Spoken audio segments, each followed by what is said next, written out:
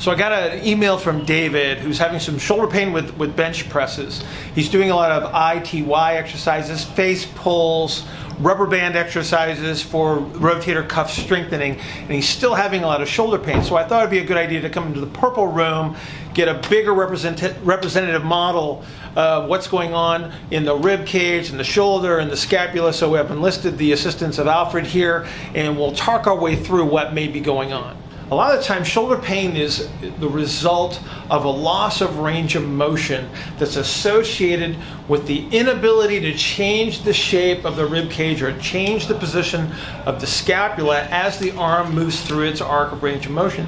So especially with compressive exercises like pressing, the exercise itself is going to promote a restriction in ranges of motion. If this is the case, then we need to make sure that we're doing enough work to maintain our ability to expand the thorax in the appropriate manner to allow us to maintain as much shoulder range of motion as possible so we avoid the painful ranges of motion. So let's talk about how the shoulder actually moves through its range of motion and where we would expect to see this expansion and compressive strategy that allows us to move the arm through space. In the initial phase of raising my arm up away from my side, I need to make sure that I get expansion in this posterior lower aspect of the rib cage. This prevents the scapula from compressing against the rib cage too soon or moving too soon, and I immediately lose range of motion under those circumstances. So maintaining this expansion in the posterior lower rib cage makes sure that I start from a good position. As I move the arm through this middle range of motion from about plus or minus 30 degrees from the horizontal, this is where the scapula actually moves the most. So this is what most people would term upward rotation of the scapula. And this promotes a compressive strategy in the upper back. This also pushes air forward and promotes an upward pump handle position of the sternum as I move the arm through this middle arc of range of motion.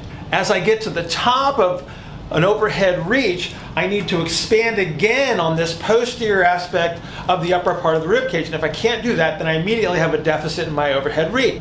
So what David's doing is a number of exercises that promote a lot of compressive strategy on the upper back, which is perfectly fine if that's what is needed. However, if he's promoting compression below the level of the scapula, what you've already started to do is taken away the ability to externally rotate the shoulder, and I'm beginning my upward reach in an internally rotated position. If that's the case, then as I pass through this middle arc where I should acquire internal rotation, I'm starting from internal rotation, and then that can promote compression within the shoulder joint that gets uncomfortable. This may be why doing activities that are creating more and more compression in this posterior upper back area are not helpful and actually may be detrimental to the solution. So from a solution standpoint, what we want to make sure is that we get expansion in the posterior lower part of the rib cage. We want to then promote the compressive strategy in the upper back once we have this intact, so we can get the expansion on the front side as we pass through this middle range of motion. And then once again, we want to make sure that we get expansion in the upper back as we acquire our overhead reach. So David, based on your email, what I would do is I would back off a little bit on the amount of rowing that you're doing and amount of upper back work that you're doing with your I's, T's, Y's, face pulls, etc., that are actually increasing the compressive strategy here. What it sounds like is you need to reacquire some of this posterior expansion to allow you to start from a better position before you go into your heavier pressing movements or active range of motion above shoulder level. So David, what I would do is I would spend more time working on expanding that posterior upper back and the posterior lower rib cage with activities such as this seated dorsal rostral expansion activity, where I'm supinating, externally rotating the arms by pushing my hands apart, gently pushing down into the table and keeping my upper back expanded as I breathe in and fill that space in the upper back with air, are the activities that I would probably try to emphasize more so than your I's, T's, and Y's, which actually compress that. David, if you go to my YouTube channel or the Instagram page, you'll also find a number of exercises that can be easily modified to help you maintain the expansive strategies that you're going to need to help maintain your shoulder range of motion and keep training. So David, thank you for your question. I think it's a really good question because I think a lot of people are also dealing with this.